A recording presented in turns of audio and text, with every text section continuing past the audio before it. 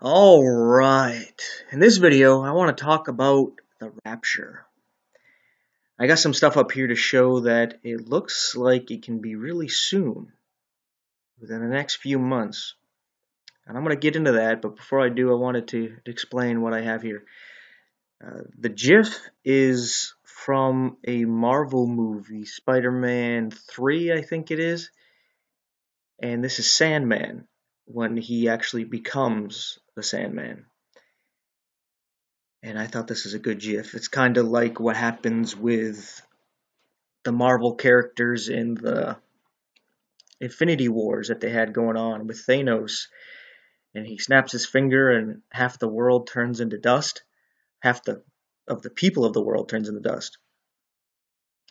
And I was thinking about that because the Bible tells us that man is made of the dust of the earth, and dust we are, and dust shall return. And I was thinking, you know what? I think there's something to this about how the rapture is going to be, because flesh and blood cannot inherit the kingdom of God. So we're going to have to shed our mortal bodies. And I was kind of wondering what that's going to be like. Right? Our bodies just drop dead. What happens? And I was like, well, maybe there's something like this. From dust we are, and dust will return. And maybe that's what we're going to see happen, is our body turn to dust. It just kind of go away, and that's what people are going to see. And what are they going to think of? They're going to think of the Marvel movies, where Thanos, he's the evil bad guy, an alien who destroyed half of the world. And he did this to save everybody because there's too many people. And isn't that one of the things that is talked about in the government and media, is overpopulation, too many people? So they're trying to get you to be okay with something like this. And what actually is happening is the people are raptured, and they shed their flesh and blood, and they are given a glorified body. They get one flesh with Jesus. And the people are going to say it has something to do with aliens, because they already did a pre-programming there with the movies that a lot of people saw, where everybody turning to dust, and everybody's worried about it. And they done it with other movies and TV shows like Left Behind and all this other stuff. So they already got it in your mind, and they're just trying to redirect your mind away from God, away from the Bible, away from Jesus and your salvation and where you're going to end up when you die. They want you focused on something else, so they're going to bring up something like aliens.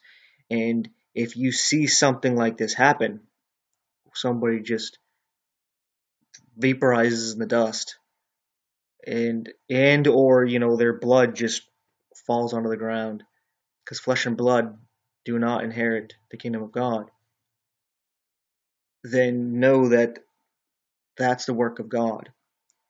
He took our souls up, but he cares nothing about our flesh and blood. That's full of sin. It's corrupt. We don't even want it anymore, and he finally frees us from it. But anyway, about this event happening, another reason why I brought up this picture is I was listening to Gene Kim. He's a preacher on YouTube. I think his channel is True Bible Believers. I think that's what it is. I'm not 100% aligned with the fella, but for the most part I am. And he was saying something about flesh and blood not inheriting the earth, but he also said something about the flesh being dust, and that's what triggered me. I was like, yeah, you see that in the movies and what have you, of half the world just kind of vaporizing. And I was like, maybe that's how the rapture is going to be. I don't know. What if this is what happened to Enoch when he was translated? right? He was taken up and something happened. And you have something similar with Elijah. He's taken up in a whirlwind, something kind of like what you're seeing here. And maybe, the flesh turned into dust and his soul is freed and then given a new glorified body. Something like that happening. Mostly speculation and just taking the puzzle pieces I have and trying to put them together to make a picture, but nothing exactly definitive and concrete. But anyway, let's get into this. I guess I'll start with this actually. I like listening to this guy now and then. He gets some good music and a silly sense of humor, and he's always talking about the rapture and when it can be and reasons why. And so I listen to this guy. He's got a minute. Unique guy. He's kind of like this guy, Dr. Barry. Silly sense of humor, kind of quirky, but really smart and figuring things out. I suggest you listen to this guy too, Dr. Barry. If you're, looking into the rapture and when it can be. No one's setting dates. We're just looking and watching, hoping, hey, maybe he's going to do it now. Maybe tomorrow, right? Maybe right now in this video, right? Or hopefully right when I upload it, and then I can get out of here, right? That'd be perfect timing. But anyway, this video here, very interesting because there was another fella, I think his name is Repo Man 64. I think that's who it was. He was talking about something going on March 16th. I wasn't quite sure what he was getting at, but I remember what he said, March 16th.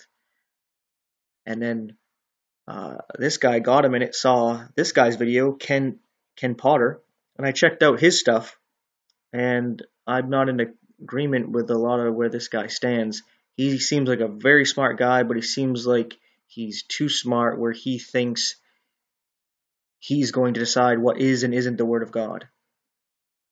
Kind of a side subject there, but that's just my 2 cents on that. I'm got my complete faith in the King James version, but again, side topic there. But anyway, so listening to what the Repo Man was saying there, just hearing him out, he's looking for the rapture too, and says some interesting things. And like I said, I'm just listening to people and taking these little pieces of the puzzle that they're either finding or they're speculating about, and I'm taking them and doing the same thing, trying to put the puzzle together and figure things out. And in this guy's video, he shows how they looked in the Torah. That's the first 5 books of your Bible: Genesis, Exodus, Leviticus, Numbers, and Deuteronomy. And they were showing in the Hebrew how in the middle of the Torah, I think it's Leviticus, they could find, when they skip the letters, they'll find Yahweh. And then on either side in the other books, they find Torah in just Genesis and Exodus pointing to Yahweh. And then in reverse, in Numbers and Deuteronomy, Torah in reverse pointing to Yahweh. And he was saying, yeah, another interesting thing is that you even look at Israel. And he says, if you look at Israel and how the languages are going to the west and to the east, that they developed in a way that to the east, they were all left to right. Or should I say the opposite? They wrote right to left. And that's how they write and read. And then to the west of Israel, you have, again, pointing to Israel, people read from left to right. And I was like, that's very interesting. It all points to Israel, points to Yahweh, points to God. I was like, these little things. So that's what the guy was using to get you to pay attention to symmetry, because God uses symmetry and he uses these things to point to something. And this year, it points to 5/16, which is interesting because I thought it was March. So we got January, February, March. That's 3rd. And April, May. Oh, maybe I mixed up March and May. It's May 16th. Forgive me if I mix that up. So anyway, uh, May 16th, not March 16th. Some interesting stuff here is that this is the centerpiece, and I know on the sides here it doesn't match up on the Gregorian calendar. For example, at this point here it says 9/28, 2015, and then over here it says 12/31, 2028, right? And you're like, those dates don't match up. Well, on the Jewish calendar, the lunar calendar, they match up on the exact dates for that calendar. So this date here in 2015 is the same date over here in 2028 on the Jewish lunar calendar, right? So that's why it's a symmetry going on here. On the Gregorian calendar, these dates are just to show you because we use the Gregorian calendar. That's how we're able to see this. If we put this on the Jewish calendar, we wouldn't know really what we're looking at, right? It would almost be like a foreign language. But putting this overlap, we're able to see this and figure it out. So we see that it's pointing to this date on our calendar, right? Very interesting turn of events here, but I'm not too sure what to think of it. It is definitely a watch date, but the other things I wanted to add into it was here.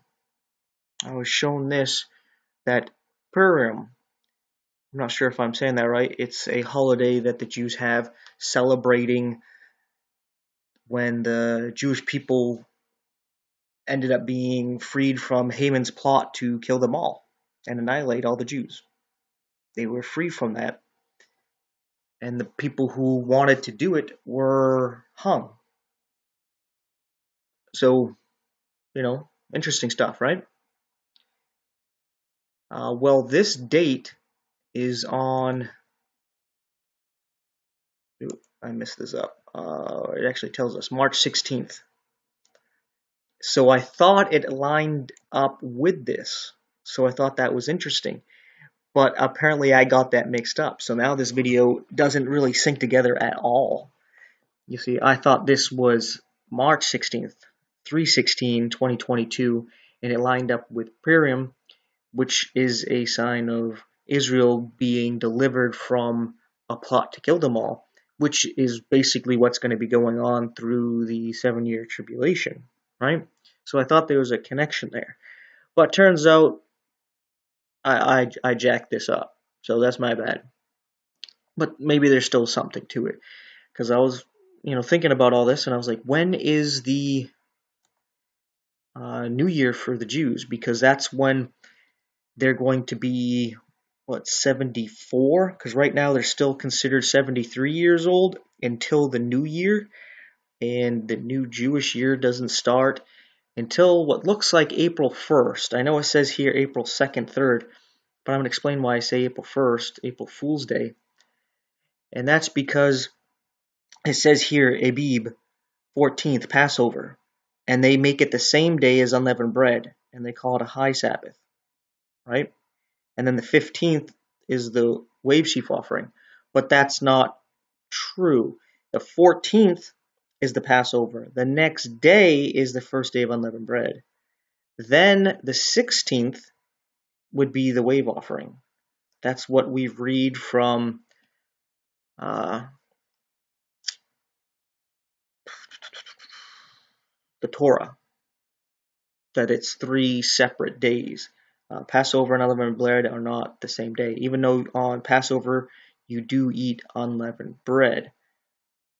But anyway, I thought that was interesting that it would start on April Fool's Day, because I was like, maybe this is when stuff is going to happen. It's the Fool's Day. This is when Satan gets control, is on April Fool's Day. That's when he's going to be setting up his